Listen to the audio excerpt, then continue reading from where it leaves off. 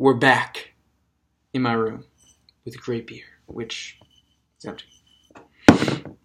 But after getting called out by Steve last week for his mathematical skills, I decided to do a little digging myself.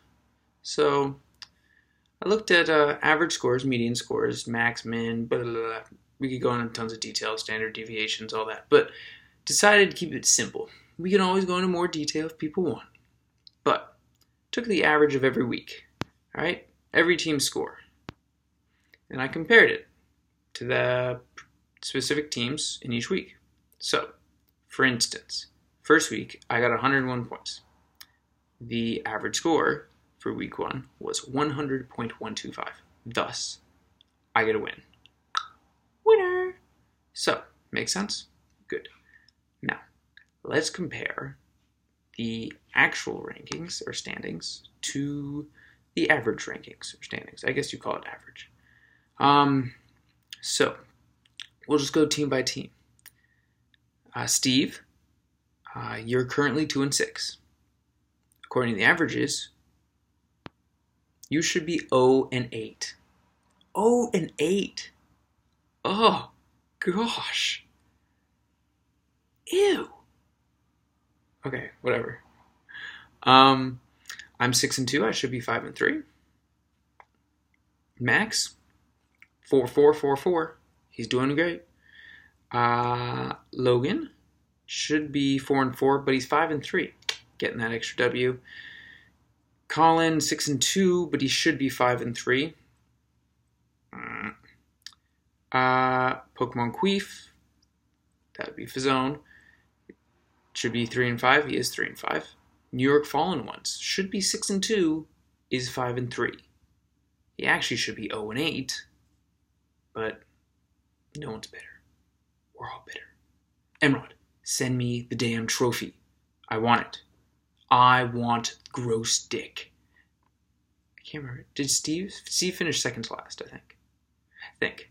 All right, well, we'll see. And then last but not least, Dave should be 1-7, and the current champion is currently 2-6. So it's a little rundown. I know it's quick, but the standouts would be Steve's 0-8, ugh, and then Dave's 1-7. Weird. Teams, well, I guess Steve was pretty bad last year, but Dave was the winner. And the best team overall during the season. Strange. Very strange. Very strange. But, yeah, let's take a little gander here. If we go to the scoreboard,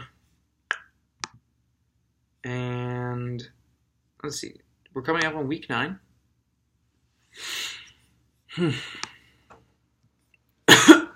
sorry, I'm not feeling too great. So, currently on week 9.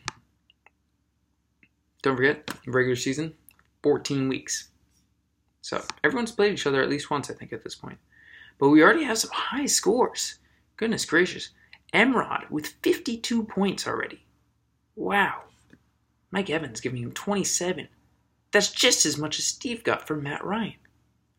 Wowzers. So Steve looking in great position, up 27 on Logan this week. Whew, could be a doozy.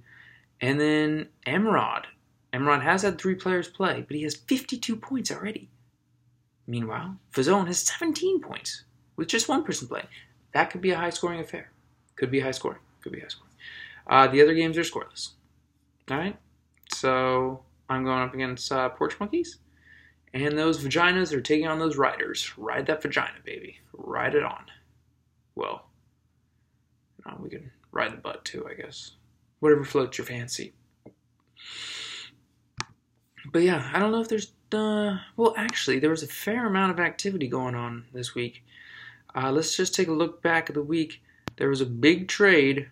I was involved. And so were the vaginas.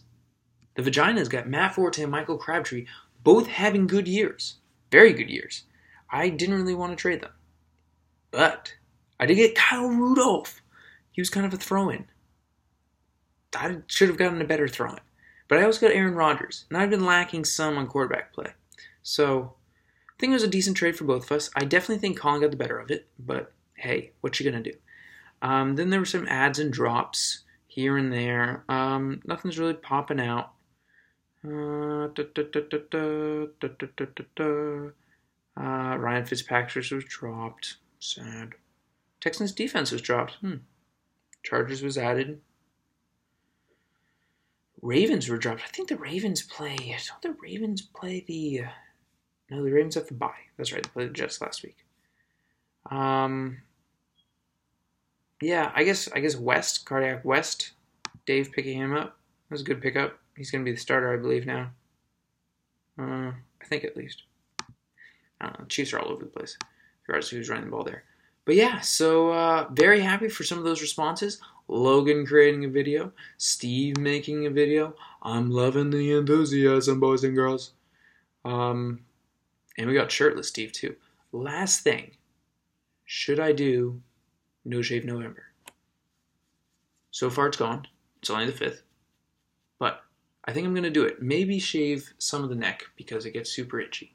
But I challenge everyone. Everyone. And Steve has a beard. So, Steve, shave your beard and then I challenge you. I'll probably lose that one. But I challenge everyone to start growing their beard. And let's see who has the best beard come the end of November. Or at least Thanksgiving, right? Gobbly gobbly goop. Alright, I'll stop making a fool of myself now. Don't think there's too much else.